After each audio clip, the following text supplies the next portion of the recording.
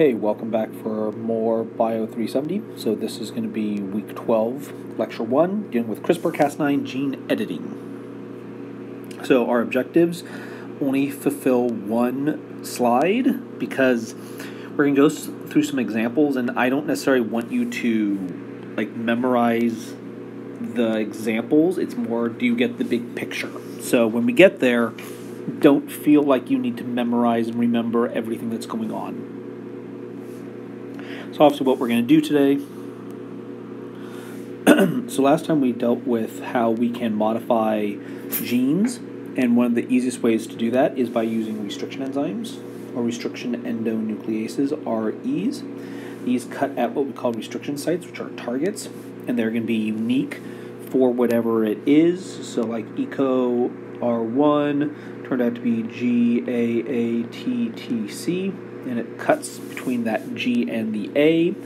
And when you do this, you create what we call a sticky end, where you can recombine or stick these sticky ends together. You do not need to memorize the actual restriction sites for restriction enzymes. That's just dumb.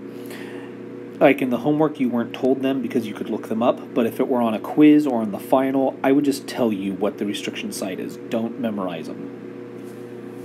When we recombine DNA from different sources, we call that recombinant DNA, and we can use these enzymes to map things, kind of like we used recombination to map. We can use restriction digestion to map. When you do this, you use restriction digestion of different types, so you usually have some type of uncut, one enzyme, a second enzyme, then you would combine the two, and between these different cuts, or these different treatments, in this particular case, 4 of them, you run a gel electrophoresis to look at what the fragment sizes are, and then you could start to put them together using, bits of logic. We used PUC18 to do this because PUC18 has a multiple cloning site, and that makes it really easy because we know that in the 2.7 kb of PUC18, the only place that we will do the cutting is in that multiple cloning site. And obviously, circular problems are harder than linear ones.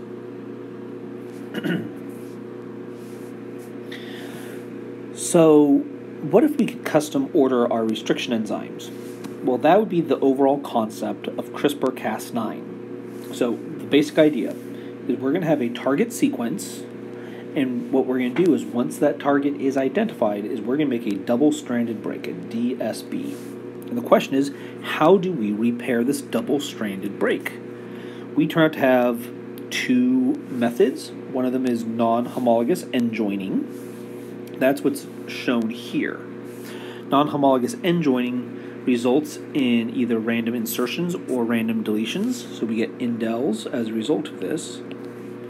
Or we can use homologous, or homology-directed recombination.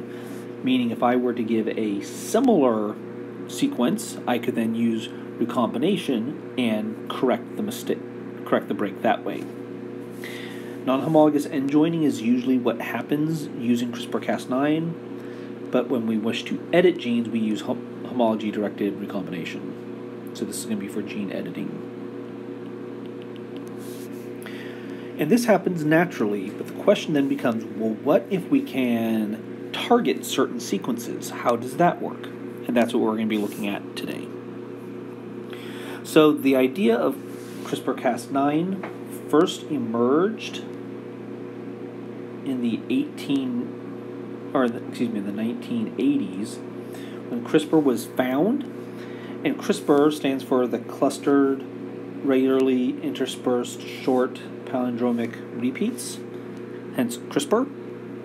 This is actually a figure from the paper that actually demonstrated this, and what you end up getting is this portion right here, which is 29 base pairs in length.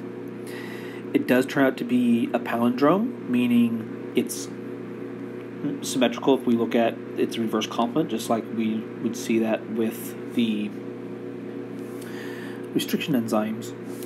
And we happen to have these pieces here, these palindromes, that would be regularly interspersed, but in between we'd have, these other weird things that weren't these palindromes. So we get these palindromic repeats, and then we have these things here that we call spacers, which kind of space out these repeats. Turns out about 40% of bacteria and almost all of the archaeans that we've looked at happen to have these. In 2002, we found these things called Cas9 proteins, and Cas9 proteins are endonucleases. And it turns out that these endonucleases don't have restriction sites. They are guided to them via CRISPR RNA. And it turned out in 2005, we figured out what these spacers were. They are phage DNA, which means we're looking at a bacterial immune system, which is kind of genius. So, what's the overall method by which this works? So we get our CRISPR array, and what we're going to do is transcribe it. There turn out to be all these different types. We are only going to care about type 2, so we can just chop all this stuff right on out. We don't care for any of this. How often do you get to just say, let's ignore parts of a picture? What we're going to make as a result of, transcription is we're going to make this line up here, and this is going to be a CRISPR RNA, cRNA. From a different location, what we're going to have are trans-acting CRISPR RNAs, which are going to be down here. So these trans-acting CRISPR RNAs, or tracer RNAs,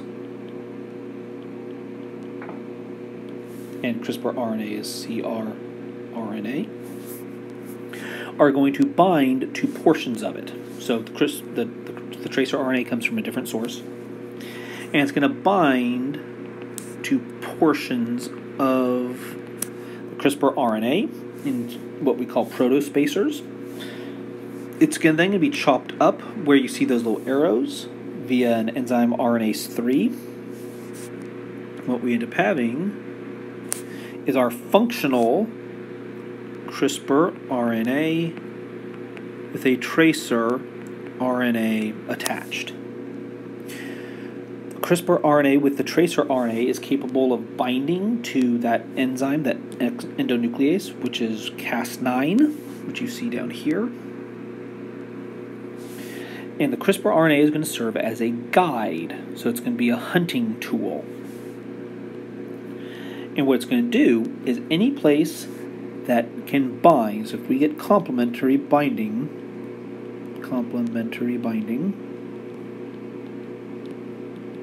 under certain circumstances, Cas9 is then going to cleave the target and form double-stranded breaks. And the result will be either degradation or destruction or some other type of damage. When we want to know, well, is it going to target anywhere? The answer is, well, no, not particularly. So in order for the Cas9 to really start to function, it needs to find what we call a protospacer adjacent motif, which is a PAM. And the sequence for PAM turns out to be some nucleotide GG. So it could be an AGG, GGG, TGG, CGG. Doesn't matter, it just needs to be something GG. That is what this PAM turns out to be. And it turns out that we need that PAM next to the recognition site. Meaning the sequence that we are hunting for needs to have PAM somewhat near it. So if I were to look at DNA, if I were to then add in that CRISPR RNA right here, which is being referred to up here as a guide, so what I'm going to do is you will notice that we will build a base pair here. The PAM sequence is going to be found on the opposite strand. So the PAM is not going to be found on, what complements the CRISPR RNA, it's going to be on the opposite strand, so the template to the complementary strand.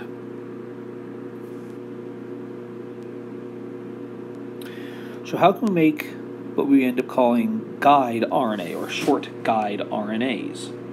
Because, this process is all nice and great, but what if we could, combine it all into one piece? So we can take tracer RNA that bacteria would make, and we can take that CRISPR RNA, which is the target, and we can say, well, what if we can combine it all together and make a short guide RNA? So that's what we do. So if you look at this figure here, what we have up here in this portion turns out to be the CRISPR RNA. This down here in red is the tracer RNA.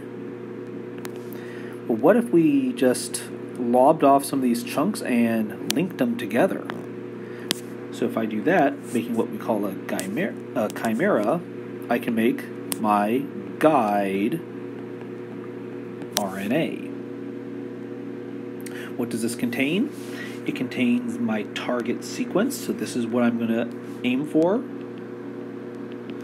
And it contains components necessary to combine with Cas9.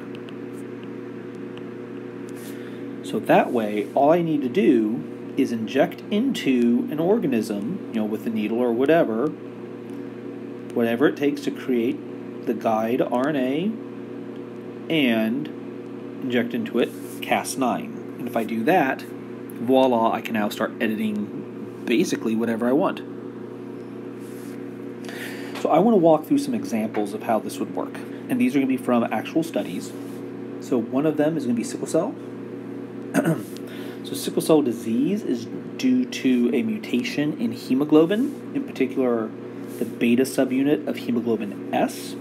The mutation is when we go from a valine to a glutamine, or a glutamic acid, or a glutamate. So we know where this mutation actually occurs. Why do we keep sickle cell around? Well, sickle cell disease actually confers malarial resistance. But if we have it in a hybrid form, a heterozygote form, we call that HBA, HBS. This one here is called sickle cell trait. So it's like you have sickle cell disease, but you don't have all the really bad side effects of it, and you also get to be resistant to malaria. What's interesting about the sickle cell trait, or the disease itself, is it's only found in adult hemoglobin. It is not found in what we would call fetal hemoglobin. And that's because, if you look at the figure, fetal hemoglobin is made out of 4 subunits. In fetal, it's made out of alphas and gammas, whereas in adults, it's alphas and betas. And if you recall from what I said previously, it's the beta that actually goes wrong. So what we tend to notice is at birth, you start to produce more betas than you do gammas. So the gammas drop off, betas increase, and then usually around 3 months of age, we start to get the disease starts to show up of sickle cell. So what they did in this study is they treated hematopoietic stem cell and progenitor cells, meaning the cells that eventually give you red blood cells, and they're going to treat it, or target this particular gene, BCL11A. This is the gene that produces the beta globins. So what we're going to try and do using CRISPR is to downregulate BCL11A, hope that increases the amount of fetal hemoglobin, meaning that gamma subunit that shows up. And what do they end up seeing as a result of this experiment? They have an 80% reduction in HBS, meaning because we're not expressing the beta, we're expressing the gamma, we're not getting as much sickle cell disease. Okay, so how did they do this? Well, they made their guide RNA. We had this chunk right here, which is our target, and the target turned out to be in the BCL11A gene. And what they did was the target turned out to have a PAM right next to it, and they destroyed it. using a double-stranded break, and the goal would be is if this gene isn't being expressed, they will hopefully express and make the gamma globin, and then which is needed for hemoglobin F. That's the goal.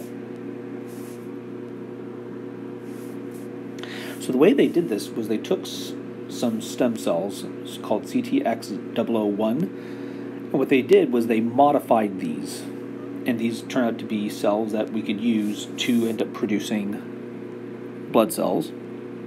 What they did was they modified them using viruses,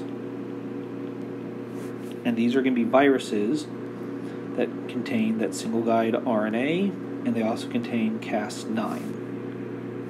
So the goal will be to take out, to destroy, not necessarily destroy, that's not the right word, to downregulate the BCL11A expression so that hopefully we get more fetal hemoglobin being formed. One of the questions that they were curious about was, what if this thing screws up and it targets the wrong area? We call those off-target mutations. So they use a technique called guide-seq.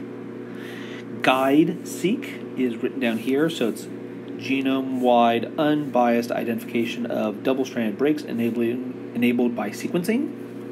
And the way it works is, if you get a double-stranded break, you can insert into it a double-stranded, so DS is double-stranded,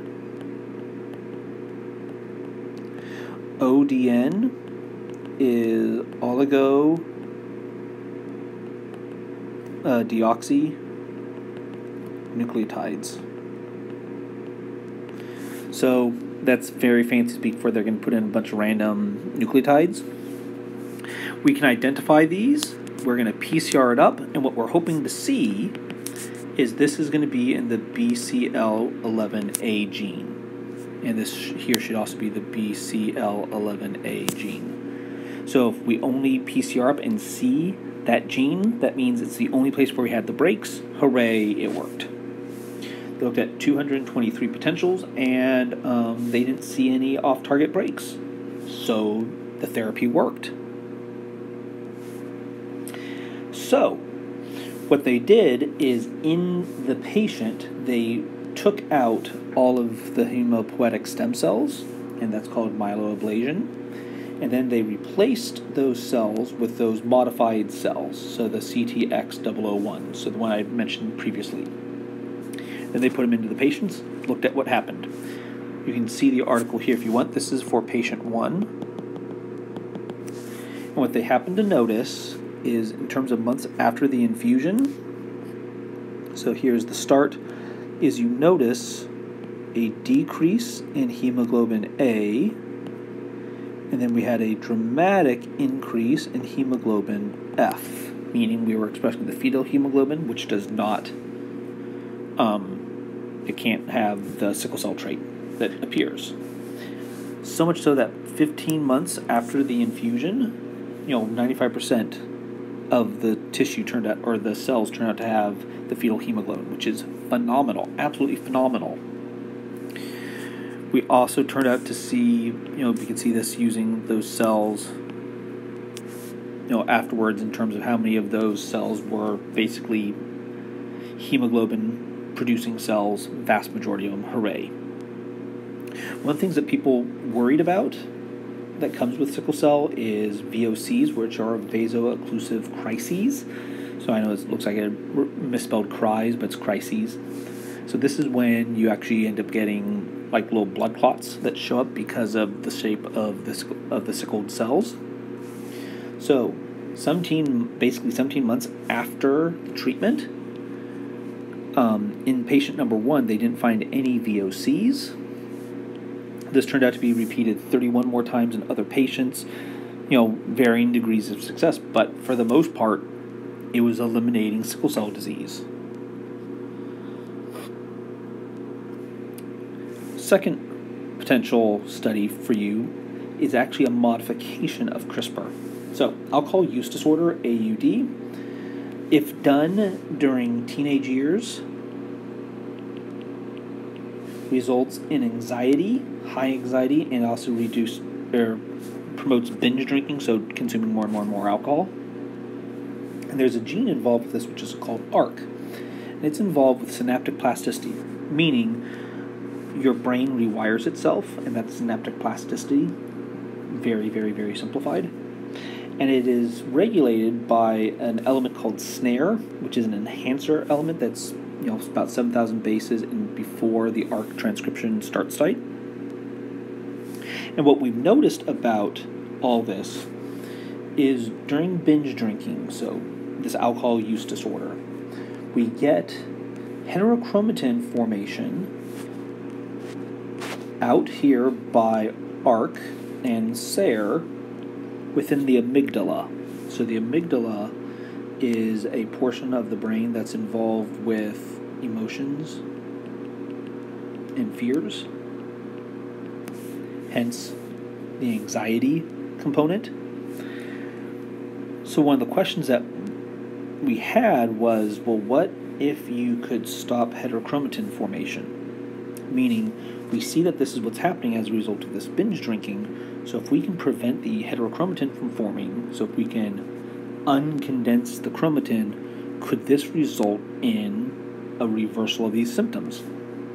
So again, if you're an adolescent, we expose you to ethanol a whole bunch. What we're going to end up doing is taking your euchromatin and turning it into heterochromatin. So we're going to add all these methylation groups. We're going to remove acetylation groups or acetyls. The result is we have less plasticity, and we can measure that by looking at ARC expression, and we get more anxiety and alcohol drinking. If, however, we can undo this, we should be able to form more euchromatin, and everything is all okay. So, what did they do? Well, they gave rats alcohol after they were born. And this was done 28 to 41 days after they were born. This is equivalent to being a 10 to an 18-year-old in humans, based upon their lifespan. And then what happened was they were given a cannula, so a super thin tube, into their brain that contained D-Cas9P300. So D-Cas9 is a disabled Cas9. So this can hold on to a single guide RNA, but it won't cleave anything. P300 is a histone acetyltransferase, meaning these two were tethered together. So this one here is non-functional, and the P300 will add acetyl marks, which means we should have acetylation, which means we should get more euchromatin. Interesting. So we'll acetylate whatever it targets. So in terms of looking at the flow chart, they were either given ethanol or saline for those periods of times. They were then given the cannula. In the cannula, they're going to be given a virus that contains, so in this virus, it's going to contain like the single guide RNA, or it's going to contain the disabled Cas9 P300. And then wait after a while, we're going to observe their behavior. We have to get brain tissues, so we have to unalive the rats, and that's sad. But ultimately what we're going to look at is, do we get more expression? So, what did they see? Well, they could check their anxiety and their alcohol reactions, and then one of the ways that they could do that is by exposing them to light or inducing anxiety. So, based upon these treatments, we can see how do they respond to anxiety, because that was one of the conditions. And what do we see? If we look at up here where it says time in open arms, so being exposed, they're given saline, they turn out to be the exact same, meaning whether you give them, so if you look, green is you're giving them the disabled Cas9, and the dark green is you're giving them the disabled Cas9 and the guide RNA, and it doesn't really do anything. But if I look at the alcohol ones, the ones that aren't given the guide RNA, they actually don't spend as much time outside, which means they're more anxious. But if we correct it, they're less anxious. oh, so this seems like it might work. This one here is just to say that, hey, look, we tested them the same number of times. This one here is looking at them being in the light or in the dark. If they're in the light, they tend to be more anxious. So again, the saline controls, nothing happened. But if you turn out to have alcohol and we don't correct it, it's less time in the light, which means, again, more anxious. Yet, it's corrected again. They're both given the same number of times to move back and forth. When we look at what happened with the mRNA, ARC expression is way down in alcohol. So it's downregulated in alcohol and not corrected. Yet between the salines and our ability to fix it, there's no difference between them. So it is indeed the alcohol and we're not correcting it, yet we can fix the problem. Same thing when we look at those acetylation marks. We actually have a significant drop in the acetylation marks if you have the alcohol and we don't fix. So all this is pointing to, hey, we're kind of fixing the problem. If we look here in G, this is looking at binge drinking. So again, purple is give them alcohol, but we don't fix the problem. They binge drink, whereas the others do not. And sugar doesn't seem to be affected by anything. So if you give them sugar water, it doesn't affect that. So what did we ultimately see from this? We see more ARC expression. We get acetylation. We have reduced anxiety. We have reduced alcohol consumption. Holy cow! If you actually look at the paper, they also do a reciprocal experiment using something called CRAB, which is actually promoting heterochromatin. So this one here, what you should see is you should be able to turn the saline into I should write this so you can read it. You could turn the saline treatment to look like the ethanol high anxiety phenotype, which is what you want to show. Like, hey, see, it works, but if we also undo it, we also get the same result. How does this apply to humans? Great question. One of the things that I know virologists like to say is mice lie and monkeys exaggerate. So what does this mean for humans? I don't know, because mice are not humans, and humans are not mice. The problem with all this is we have some ethical problems, because gene therapy is not germline editing. So if we change somatic cells, like what we saw in all of this, so affecting the brain or affecting hematopoietic stem cells, those changes do not get inherited to the next generation. However, if you change germline cells, you can pass those on. So what made the news in 2018 was Dr. He Jiankyu said that he edited the genomes of 2 girls. Here's the article from which it came, and here's his YouTube video. Their father turned to have HIV, and the worry was, uh-oh, he's going to pass it on to the kids. Not sure how that would happen, but okay, whatever. So what he did, Dr. Jiankyu, is he edited the CCR5, which is a co-receptor for HIV infection, so that the girls could not get HIV. There were some issues with this. So usually if you wish to experiment on humans, you have to do all sorts of ethical paperwork and all that stuff. And he faked all of them. So he made up papers from his university where he was studying. He made up papers that the Chinese government said it was all okay. No one actually said that. So turns out he was found guilty of human experimentation. He was given 3 years in jail and then, almost a $500,000 fine. He was released in 2022. And he is currently making a lot of money going around and talking about stuff. He also did not release information about whether or not there were off-target mutations, which is kind of a big deal. There are international rules about human genome editing, especially if it's heritable. So typically what is accepted is if you use any type of embryo editing, you must terminate at the blastocyst stage, which is you go from being a solid ball of cells to becoming a hollow ball of cells. So at this stage here, you have to call it quits because we don't want it to move past that where we start to have differentiation and what have you. There's actually several reviews of ethics that have come out. Here's a link to this particular one that actually talks about, here's a lot of the international laws that and rules that concern CRISPR. It's more of like a public shunning than it is like going to jail. He was in trouble for falsifying documents, but it's not like, uh-oh, you broke science laws, therefore you go to science jail. So there's still some issues. One of the questions that was asked is, were there off-target, changes?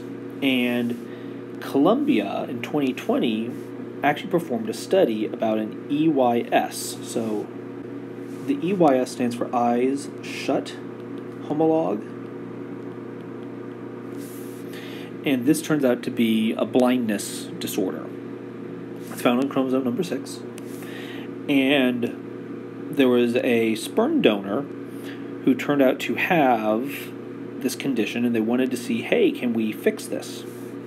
So can we correct this phenomenon? So we had, oocyte, we had sperm, and we wanted to use CRISPR-Cas9 to edit this to see, is it even possible? So again, this would be moved to the blastocyst stage and then stop. So they did this with 7 different embryos using these sperm donors. What they found was 3 of them were corrected, but 4 of them were kind of sort of wrecked. And with those that were wrecked, it's because we lost part of chromosome 6. That results in an aneuploidy. And most aneuploidies are non-viable, which is kind of not good. So their target, they had their guide RNA, they had a PAM sequence. This is where they were going to go for the double-stranded break. What you can do is you could also include in it, so when you include the single guide RNA and you add Cas9, you could also include like a plasmid that says, hey, this is what I want it to correct. So sometimes you can do that. Here it turns out it was a frame shift. So it was the hope of, hey, can we correct the frame shift? Because if you remember, non-homologous end joining, what you do is you either have insertions or deletions, so hope that fixed it. And that's not what happened at all. So when we look at this, we took our modified sperm, put it into the oocyte, we let them move until the blastocyst stage. What they did was they can look at, those blastocyst cells, and they also look at the embryonic stem cells. And we looked at the blastocyst cells, again, down here at, it's not letting me put my arrow, but I'm trying to circle, there it goes. When we look at the blastocysts, we actually had either indels, so we kind of sort of fixed it, but we also had a whole bunch that had a loss. Over half of them were a loss in a chromosome. So when they went hunting in biopsies of these embryos, they could sit there and see like, hey, look, we had for the most part, everything was functional. So we had the heterochromatin, hooray, and hip hip. Mother's there, it's all good. But in some of these, we get a total loss. So somehow in here, we lost the father's contribution. And this is because an entire chunk of the chromosome was lost and it was not repaired. We also got the exact same thing where we actually get a monosomy. So we actually totally lose the entirety of the dad. And both of these are bad. Both of these are very bad. And again, this happened over half of the time. So what seems to be the pattern? So the mature cells seem to be editable, but these embryonic ones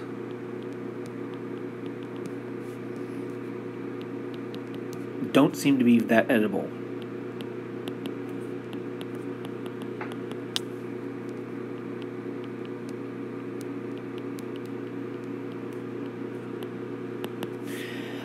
That doesn't mean it always will. Obviously, there's some questions as to why that is, but yeah, this is kind of a worrisome if we were to attempt to use this. It doesn't mean it will always be this way, but as of right now, it's not looking good. In lab this week, what you're going to be doing is something called a four corners debate. I posted a document in week 11, and it'll also be under week number 12. You're going to want to look for one that says four corners debate. And what you're going to be doing is discussing opinions about heritable human genome editing. So the goal is to be respectful in your discussion, and when you're bringing up points, you're going to want to cite articles. So you're given a whole bunch of well thought out articles here. Again, the point is not to see who wins. It's actually explore maybe not your opinion. Because I know for me, if you were to ask me where I land, it depends, because I need context. Because I'm not a very good absolutist in this one. And if you are, hopefully you will be asked to think of the alternative. And if you're not really opinionated, hopefully this will lead you to want to start to think about this, and maybe you should form an opinion.